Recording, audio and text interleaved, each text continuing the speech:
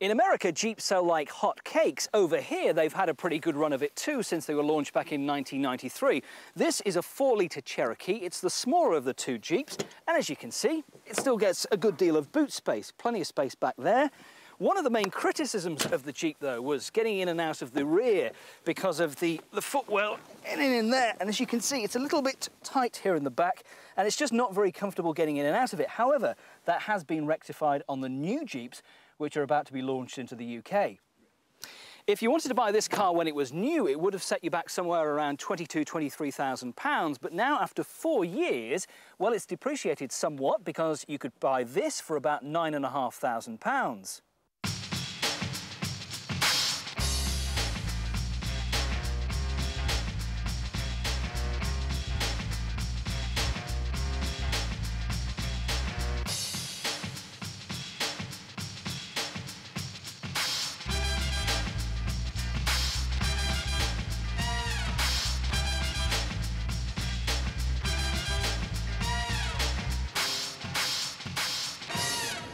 I've always really liked the Jeep Cherokee, and it's been around quite a few years in the UK. Make sure that you go for a right-hand drive cars. Before they were first introduced in the UK officially, there were quite a few left-hand drive vehicles about, which may be cheap, but I don't think are worth the money, to be perfectly honest.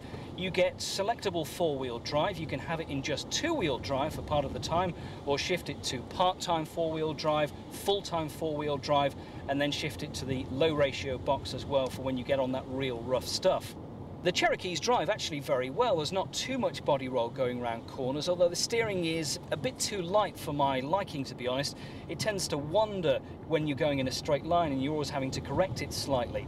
It's worth looking out for one or two of these special edition models from the Cherokee range. Things like the Stealth, which was in black and had lots of spoilers and blackened windows. Those are fairly rare cars to find. And also the Orvis, again, with a few extra bits and bobs which added to the price range, but now you can pick them up for quite reasonable money. I've always liked the Jeeps ever since they were launched in the UK. Although they have a boxy, dated look both inside and out, there's something desirable about the Cherokee. The all-new Jeep Cherokee, out soon, will affect prices of these cars even more. So, haggle hard for a bargain.